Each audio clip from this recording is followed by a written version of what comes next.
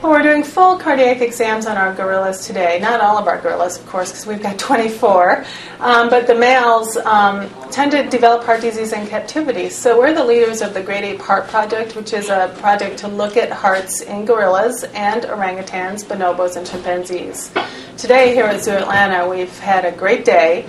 We're doing echocardiograms, which is an ultrasound of the heart, and we're also looking at blood pressure, both direct and indirect, to try and correlate what we're doing in awake gorillas, which we're groundbreaking on that at the zoo. You know, some high-profile gorillas died of heart disease, and we started saying, you know, are we missing something? Is this more prevalent than we thought? So about 10 years ago, we started really looking hard at gorillas.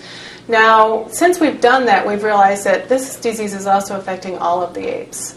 And so that's kind of the goal of this project, is to say, well, we know a little bit about gorillas because we've been looking at them fairly closely. We don't know much about the other apes as far as normals, abnormals. Is the disease even the same? We have no idea. So this is kind of the start of a new era in research on the ape heart disease. And it's really to benefit them and figure out, how can we help these guys? What is there something we don't know that's causing this? We have no idea right now. So we've got several research teams here from the University of Georgia Veterinary School out in Athens.